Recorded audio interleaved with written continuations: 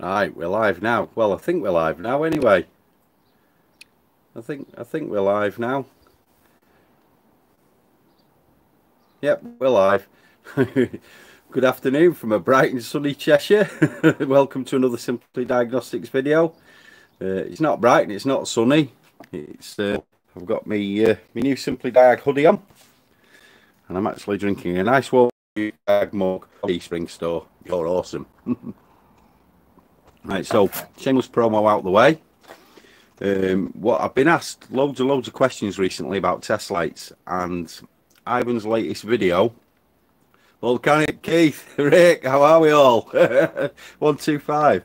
Yeah, I'm following on from Ivan's video on Pine Hollow, the Subaru window saga, part 2. It's raised a lot of questions about the safety of using test lights for testing circuits, especially logic circuits and things like that. Morning, Daniel. So we just sort of run through with the 3 test lights that I most commonly use, and what we're actually going to do, we're going to look at them. Ryan, Eric, how are you? Yeah, we're actually going to look at them. I'll give you the part numbers, and then we're going to look at the inrush current, what actual current goes through the test lights. So I hope you're going to find this interesting. So to start off, the test light that I use more often than not is the OTC 3633. At the moment, these are in very yeah, you're right there, Keith. These are in very short demand. The only place that I know that's got them available at the minute is scannerdana.com via his AES Wave store. Any of you watching in the UK, I would highly recommend that you buy through Paul's AES Wave store, because all the profits that go from that, Paul actually gives back to mechanics that need, technicians that need help, and AES Wave match them. So as well as buying a cracking little OTC test light, you'll also help support fellow technicians that are in need. So that's the OTC 3633, available from scannerdana.com through his AES Wave store. My next test light that I use is, if we can get that, so it's a Snapon one, and the part number is EECT3HL. You can see there on it, it says 6 and 12 volt DC 50 milliamps. That is not correct, because I've got a red bulb in it. I've changed that so to change the current draw. Okay, and this is a great little test light, incandescent again, and you'll notice with this one that the actual tip's bent, and the reason the tip's bent is so that on the BMWs and stuff like that, where the fuse box is buried up behind the glove box, you can actually get in onto the fuse from an angle from the side. Also useful for VAG fuse boxes, and that they're on the end of the dashboard. So that was the EECT3 Hotel Lima. And then my LED test light, again, it's another Snapon one. Cheap as chips, this is the entry-level Snapon one. And this one is rated at, we can turn it round, I don't know whether you can see that there, 6 to 12 volts, 20 milliamps, and that's the EECT2 Hotel, and this is an LED test lamp. So we'll start off with the LED one first. So we'll try and get it rigged up for you. So I've got my battery pack here. I've got my Pico 4425A. I'm using a scope because we want to have a look at the inrush current, and then I'm using Pico 7 software. So all we're going to do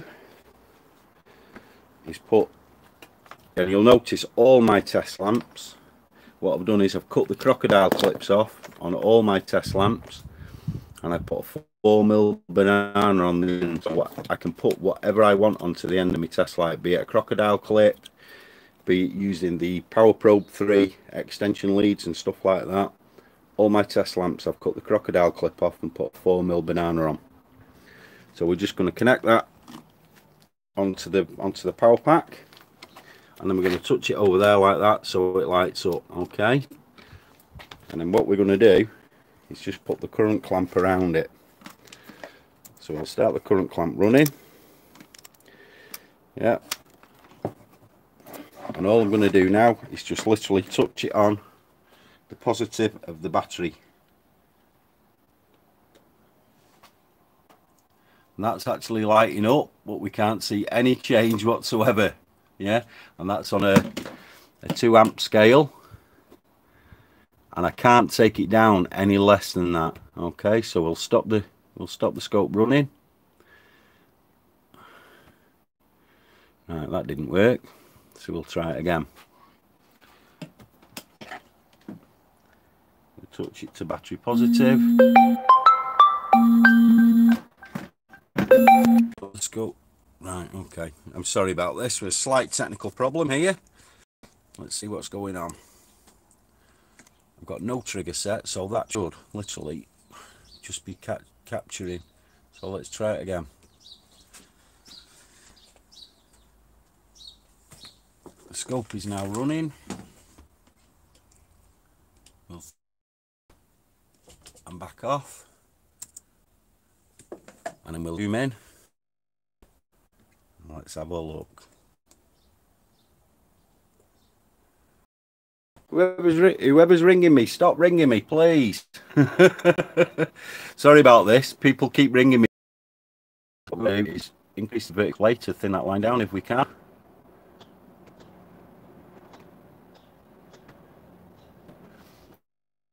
And what we'll do, we'll just drop a ruler down onto it.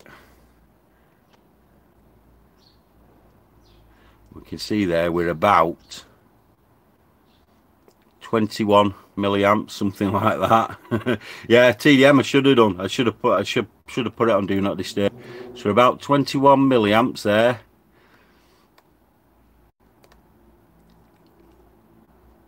And that doesn't really change. That's with an LED one. So we could say roughly about 20 milliamps. What it's advertised at for the LED test light. No real spike for the inrush current or anything like that. So let's try the different one. Is the Snapon Incandescent one. That's the next one we're going to try, and that is the EECT 3 Hotel Lima. So we'll try this one.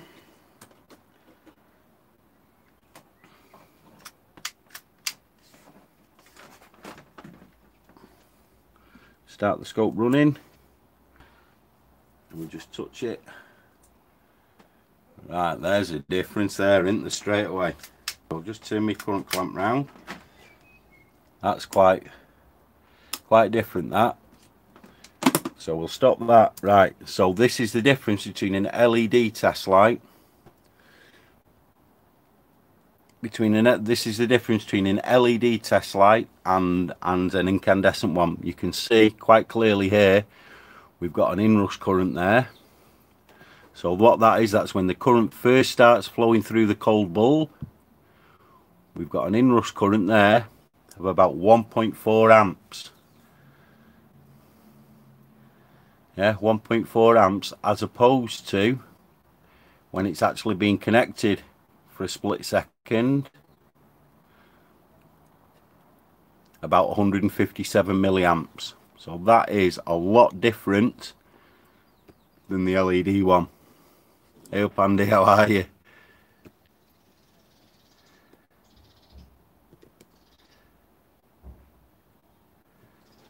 So we can see there, right, when we first connect it, we've got an inrush about 1.4 amps, and then it settles down to about 157 milliamps. So this is probably what happened with Ivan's window switches. You can see at 137 milliamps there, that actually makes that's a massive difference between 1.4 amps and 100, and we think this is maybe why it spiked the logic circuit on Ivan's window. Yeah. What about the red one with the button? You mean the smoke generator? Yeah, we don't use. Sorry again about the very last one. It's the C3. Good question, Keith. But why would you want to? Why would you want to? It'd be limited to the LED one, wouldn't it? There'd be no inrush current because it'd be limited to the current. It'd be limited to the current flow of the LED one, I would imagine. All right, so the last one now is the OTC 3633. With all our measurements. And we'll just run the scope again. 33 OTC.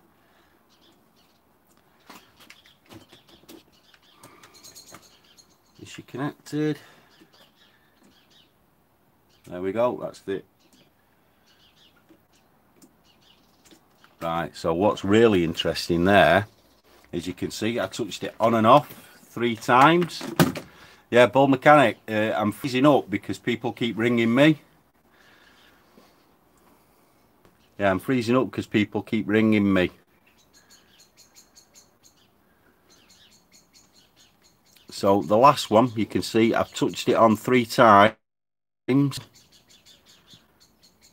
can see the first time I touched the bulb is 1.4 amps. The second time I touched the bulb,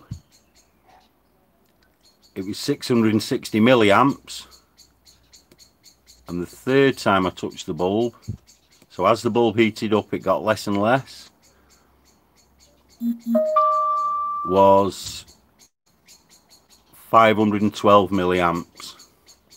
So cold bulb, warm bulb, hot bulb. And then what we can see is, while it's actually constant, we've got a constant current draw of 140 milliamps.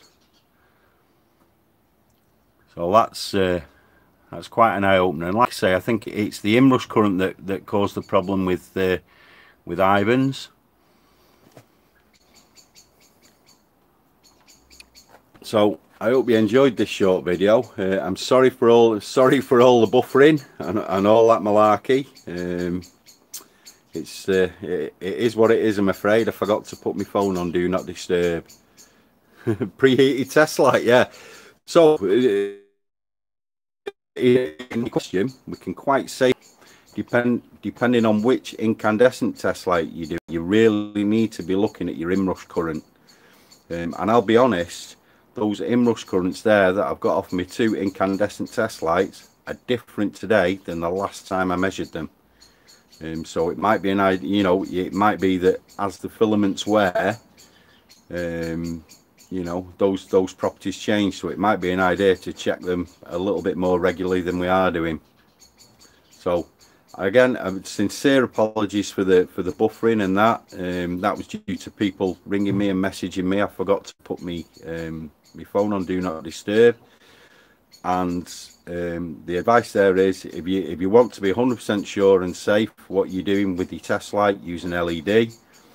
If you've got any doubts at all, incandescent and LED, the LED alone would light. I don't know, Keith, shall we try it?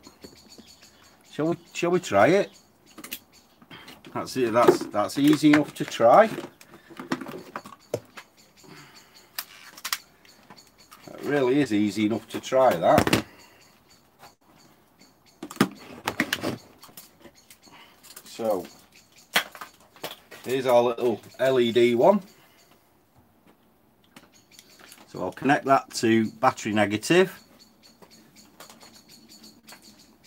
And then here's our OTC one, and what I'll do, I'll just connect that there like that, and then I'll put this end on battery positive.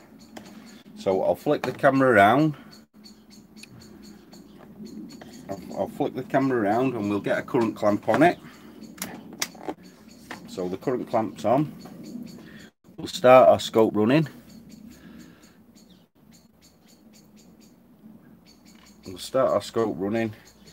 So that's that one.